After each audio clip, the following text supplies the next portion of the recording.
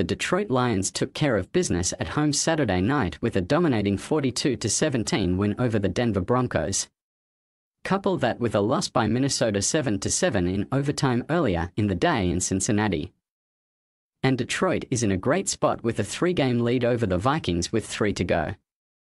Lions head coach Dan Campbell said he can't wait for next week and the opportunity they have going on the road to play the Vikings on Christmas Eve with a chance to clinch their first division title in 30 years. "Yeah, look, this is about to be a tough environment," he said. Going on the road at Minnesota, they got an outstanding defense. They've changed a couple of things up offensively just watching crossover tape. So, this is not going to be easy.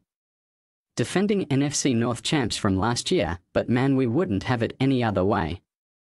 Go out there on the road, tough environment, and we got a chance to get the next one. So we are going to be looking forward to it. I know I am, and I know our guys will. So, we did what we needed to do today against a hot team to get to 10 wins, and now we got to find a way to get to 11. The Lions could clinch a playoff spot before they hit the road next week to battle for the division. On Sunday, if the Los Angeles Rams 6-7 lose to Washington 4-9 and Tampa Bay 6-7 losses to Green Bay 6-7, the Lions can clinch a playoff spot. They can also clinch if Los Angeles, Atlanta, and Green Bay all lose Sunday. Atlanta 6-7 is on the road against 1-win Carolina, however. If Green Bay and Tampa Bay tie and the Rams lose or tie, Detroit's in 2. Maybe the most likely scenario, however, has Lions fans having to wait until Monday. If Seattle 6-7 loses to Philadelphia 10-3 on Monday Night Football, Detroit is in. JMO Production.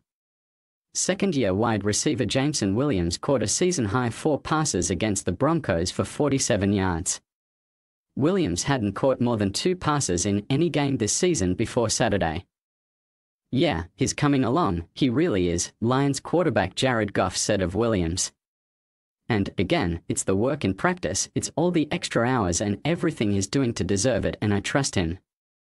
He's where he needs to be. He's catching the ball in tough locations, and I think it's only going to keep going up for him. The sky's the limit. He's a hell of a player, he's a hell of a kid, and is working hard right now." Melifonwu steps up. The Lions might have a problem a lot of teams would like to have this time of year. With veteran safety C.J. Gardner-Johnson likely to return from a torn pectoral muscle this month, it's expected he and second-year player Kirby Joseph will pair up at the position. But third-year safety Afitu Melifonwu certainly left an impression on coaches with the way he played Saturday. Melifonwu had 8 tackles, a strip sack, a tackle for loss, 2 quarterback hits and 2 passes defended in the win over the Broncos. "What I'm enjoying most is just playing honestly," Melifonwu said. "Just being able to play, being on the field. I can't say if there's anything specifically, just I'm enjoying just being out there, and I thank God I'm healthy and I'm out there, and that's it." Health has been the biggest thing that's held Melifonwu back early in his career.